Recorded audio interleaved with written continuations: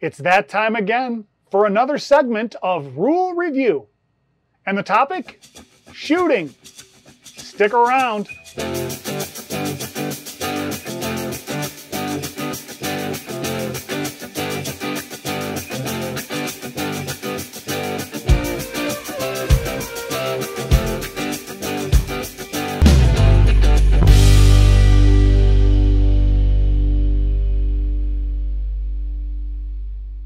Hello everyone, it's great to have you back again for more rules talk and video instruction here at the Officials Institute. My name is Josh, and our review on shooting is coming up. But first, I want to take a brief moment to give a heartfelt thanks to all of you who sent in donations to the Officials Institute. Thank you. Your generous support is very much appreciated, and every contribution you make helps to keep all of our content free for everyone to watch and enjoy. If you too want to help support the Officials Institute, consider making a donation of your own by clicking the link above. Or simply become a subscriber and share this video with other officials or even coaches and players, because the more people that understand the rules, the better the game will be. When talking about shooting in relation to fouls, we encounter a few different rules in the rules book, like the act of shooting and continuous motion. Both of these rules can be quite relevant when determining whether a foul happens during a shot and whether or not to count a made basket. And since the ruling falls entirely on the official's judgment, understanding when the act of shooting begins is paramount to a proper ruling. So let's go ahead and begin our act of shooting for complete comprehension of shooting. Roll those clips.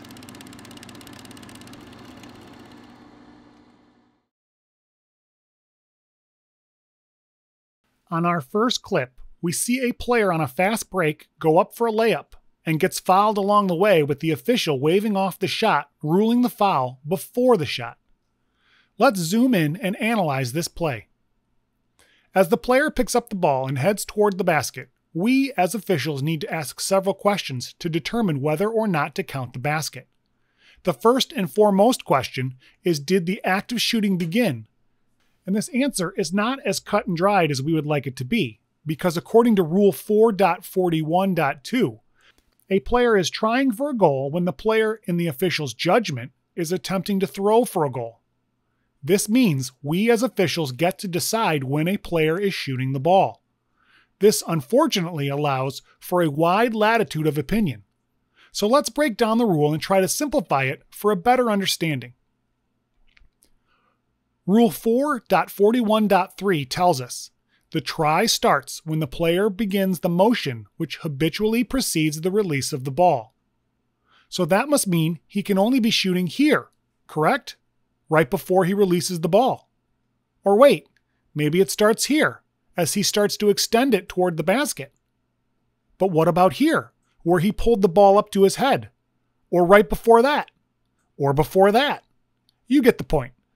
Any of these points could be used as the starting point that precedes the release of the ball. But if there were no players around, would you change your starting point, or would it start the same way? Let's imagine just that. Take all the defenders away. What do you think this player is going to do?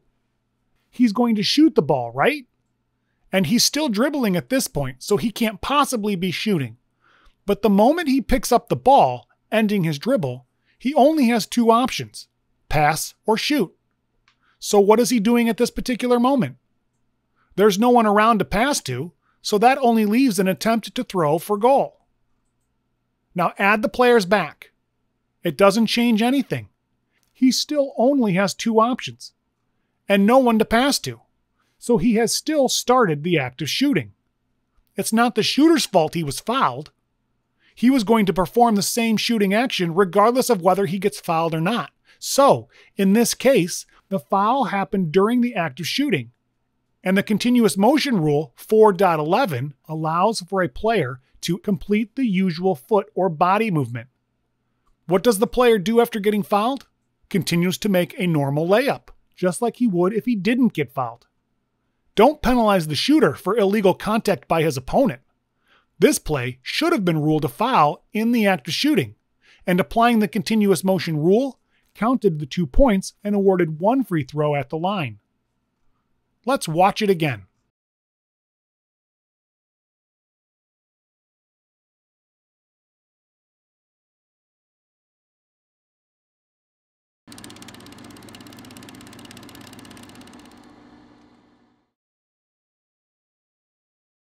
The next clip shows a dribbler trying to beat a double team when he makes a spin move to the bucket and gets fouled. The official waves off the shot and rules a 1-and-1. Let's zoom in and take a closer look to see what happened. As the player picks up the ball and starts to make a move to shoot, the defender grabs the arm in an attempt to prevent a shot. We can see the ball handler look over his shoulder at the basket, indicating a drive to the basket, and then, as he spins that way, actually shoots the ball, which solidifies the probability of his intention to shoot the entire time. But when did the act of shooting begin?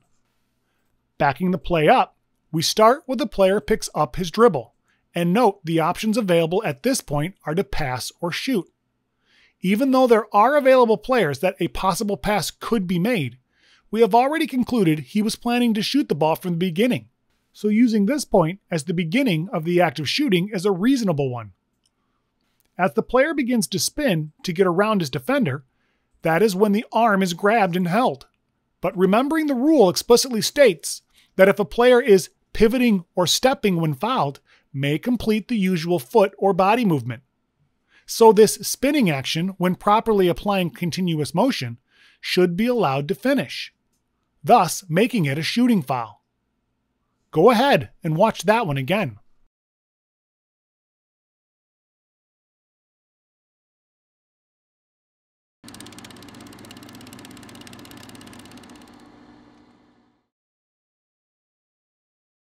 The next clip has a shot into a rebounding situation, and after multiple attempts to put the ball in the basket, a shooting foul is called by the lead. But was he shooting? Referencing Rule 4.41 again, the act of shooting begins with the start of a try or tap for goal. And a tap for goal is the contacting of the ball with any part of a player's hand, an attempt to direct the ball into his or her basket.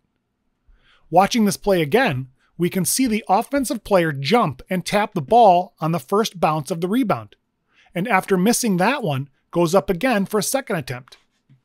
This time, as soon as the player contacts the ball, the defender pushes him in the back. Because this foul happened while the offensive player was tapping the ball for goal, he is considered in the act of shooting.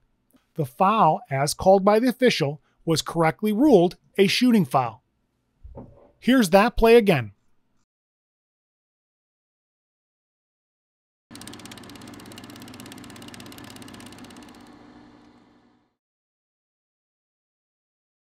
In our last video, a post player receives a pass and immediately spins and shoots the ball, but getting bumped by a defender who had jumped in the air. The official rules the foul as a shooting foul.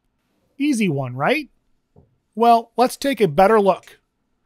The offensive player is 100% in the act of shooting, and, as the rule states, that act of shooting includes the airborne shooter. So even though the ball was released from the hands of the shooter, as long as that player remains airborne, any foul would be considered a shooting foul. But look a little closer, because that same airborne shooter loses shooting status once they touch the playing court, like what happens here. And since the illegal contact happens after that, the foul cannot be a shooting foul, but a simple, common foul with the ball being awarded to the nearest spot out of bounds. Let's replay that one and watch it one last time.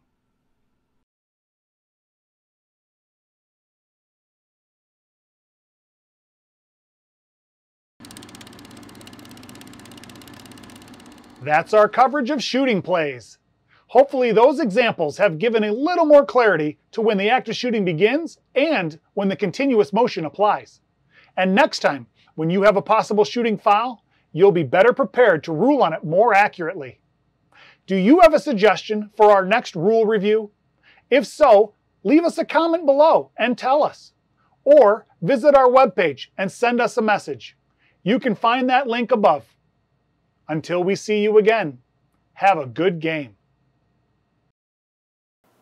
Hey, you made it to the end of this video, which means it's time to hit those like, subscribe, and share buttons.